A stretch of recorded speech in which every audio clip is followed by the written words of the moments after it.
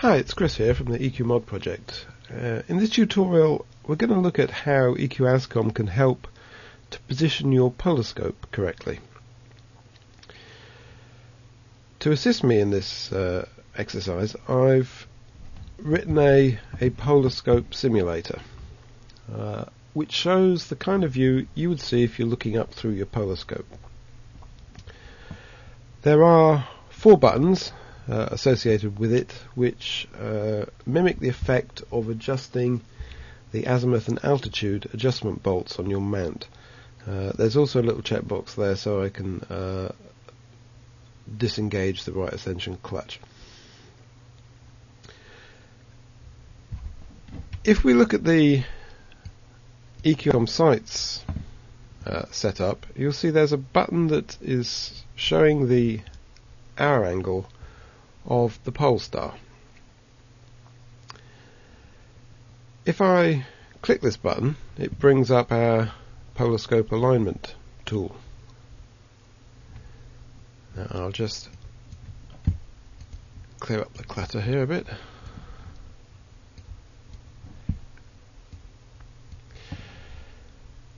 Okay, now what this is showing is again a view through the polar scope of where the pole star would appear if you were perfectly aligned.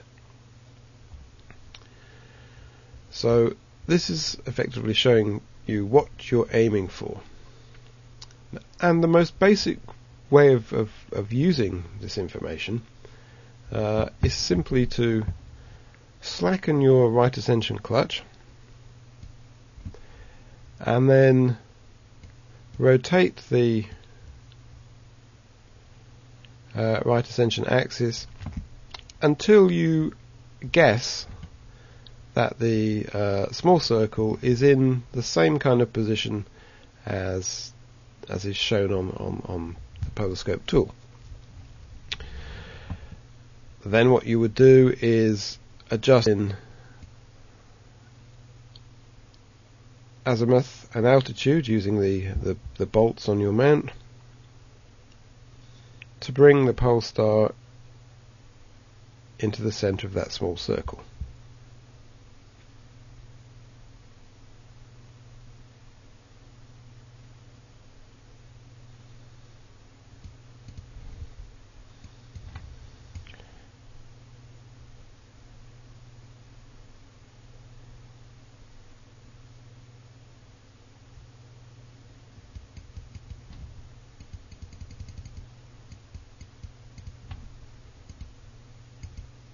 Something like that.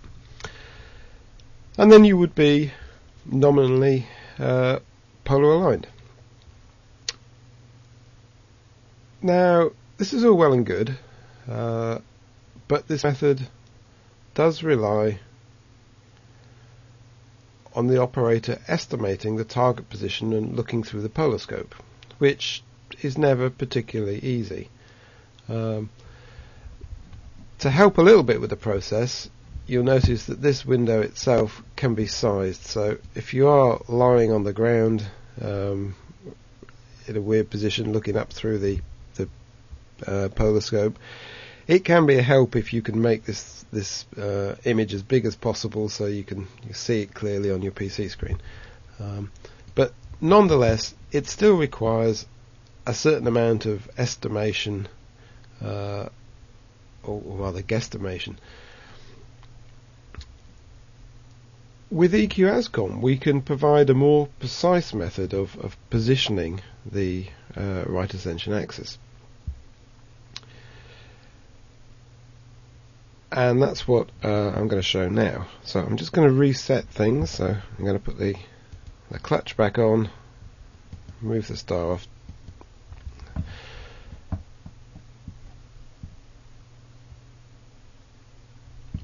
Okay, now the first thing we need to do is check that the limit protection has been turned off. We're going to have EQASCOM here driving the right ascension axis, and when you're performing polar alignment, the mount can end up in some quite peculiar positions. with the counterweights up on top. If you're at all concerned about the position that you might end up in, it's probably a good idea to remove your telescope at this point, not have it fitted. You don't want it colliding with anything. Okay, so the limits are off, so that's good. I've got to open up that window again and resize it so we can see everything we need to see.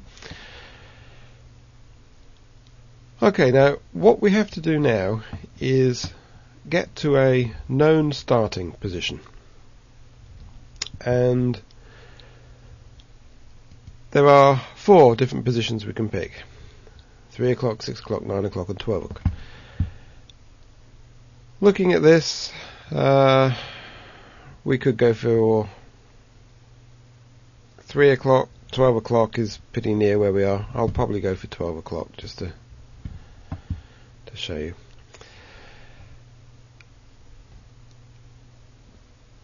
To position the mount in the 12 o'clock position, all we have to do is, using the altitude and azimuth bolts,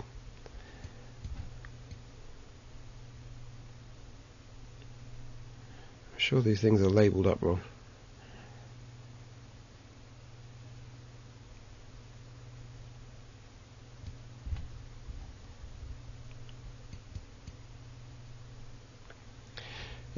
What we're doing is we're going to position the star on the center. By positioning it on the center, we can make sure that we are slap bang in the center. Yep.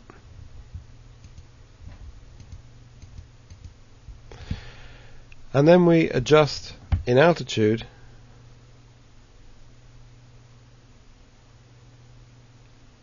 until we intersect the larger circle.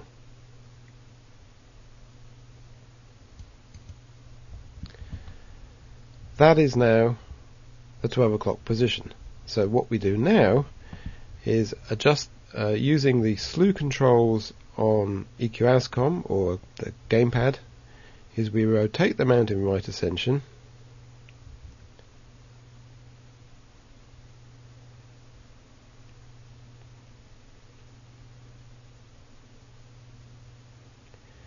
until the small circle is over the star.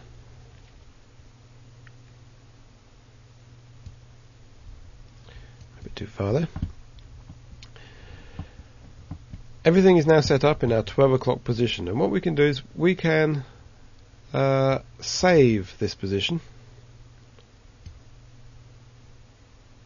for future use. I'll show you that later.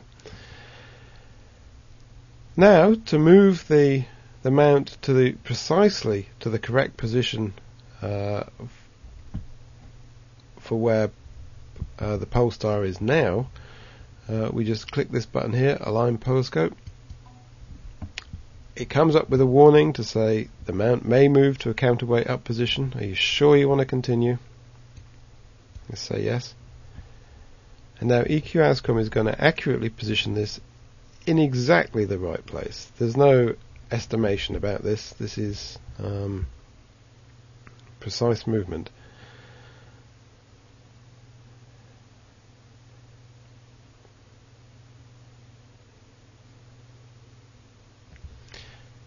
And once it's got there, again, to complete the polar alignment procedure, all we do is adjust in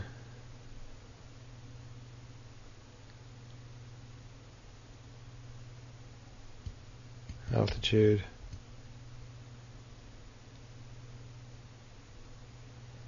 azimuth,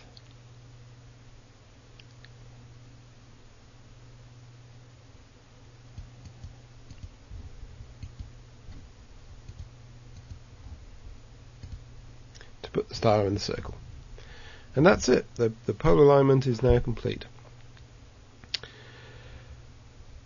If you disable limits, what you could do now is park, then re-enable your limits.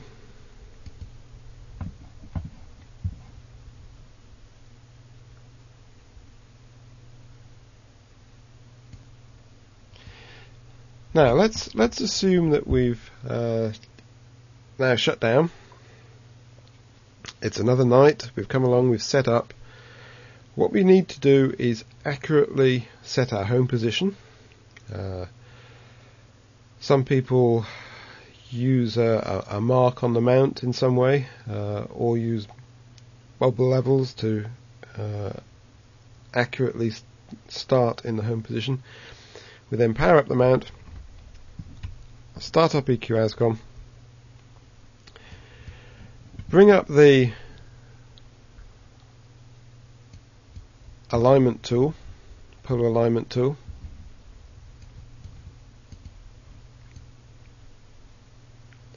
and it's saying the mount must be unparked, so I forgot to unpark.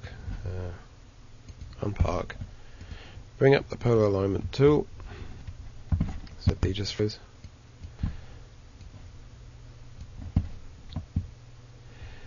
And because we've saved our polar scope position before at 12 o'clock, we can now just say move to it. We get the usual warnings, and it will automatically move to that 12 o'clock position.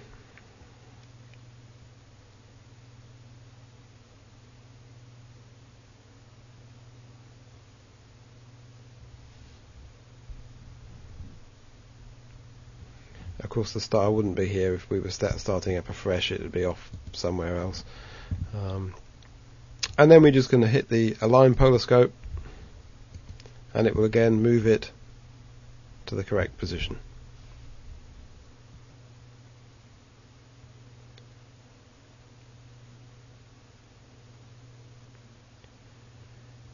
So once you've set your polar scope home position, once you've saved it, and provided that you can start up in an accurate home position, polar alignment then really just becomes a matter of pressing two buttons. And I should say, as well as moving the right ascension axis here, the polar scope home also stores the declination axis position, so if you have to rotate the deck axis for the polar scope to actually see through the declination axis, then it will store that position as well. So it really just does become a case of pressing two buttons.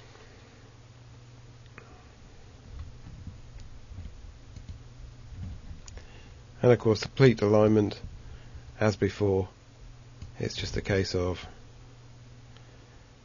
centering the pole star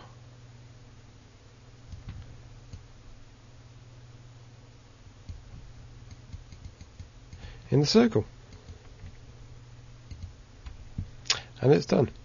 Okay, that concludes the demonstration.